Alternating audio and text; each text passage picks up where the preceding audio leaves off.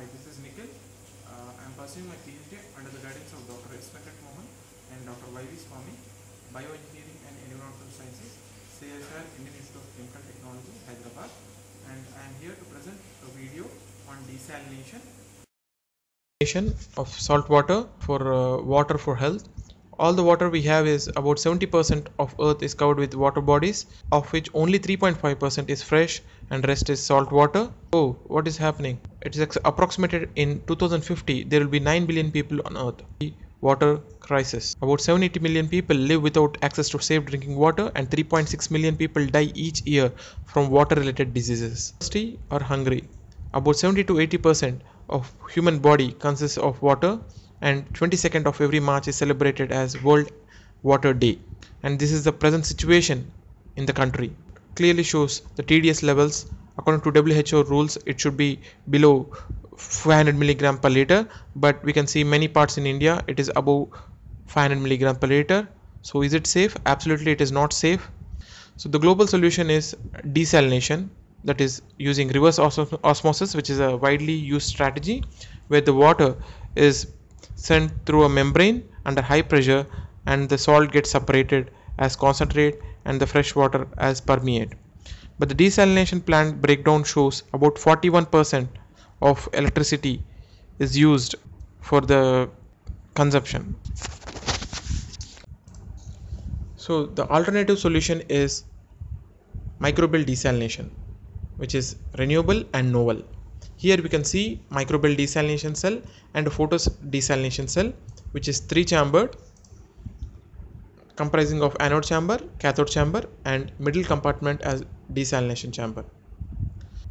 And the mechanism is, in anodic chamber, when wastewater is fed, it is breaking down into protons and electrons. Electrons flow to the external circuit towards the cathode chamber, and the salt splits into the anions and cations. Anions move toward the anode chamber and cations move to the cathode chamber through the respective membranes. The performance of microbial desalination is compared with other technologies. We can see there are good number of features, but the limitation is still the research is at lab scale and startup time is slow. The bibliometric analysis shows that there is a good number of publications every year. Also, the citations are increasing year by year. This is the research at IICT. I fabricated 2 cells, microbial desalination cell and photosynthetic desalination cell. Using anion and cation exchange membranes, they are separated: anode chamber, cathode chamber, and desalination cell. The data is continuously recorded using K3 data acquisition system, and the data is stored as in Excel software, and we can see that energy can be harnessed through the systems as voltage in both the systems, and there is good COD as well as TDS removal. COD up to 30 to 40% and TDS 10 to 20% because the work is still in initial phase. But the market value shows clearly that in India, in Europe, and other countries also, the market has desalination has good market and will be improving in future also.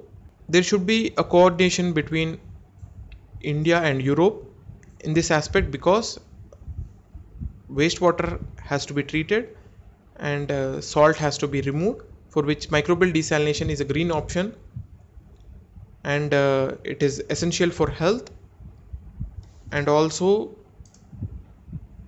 it is an added advantage, and this technology will be patented in future. Your choice will change a life. Thank you.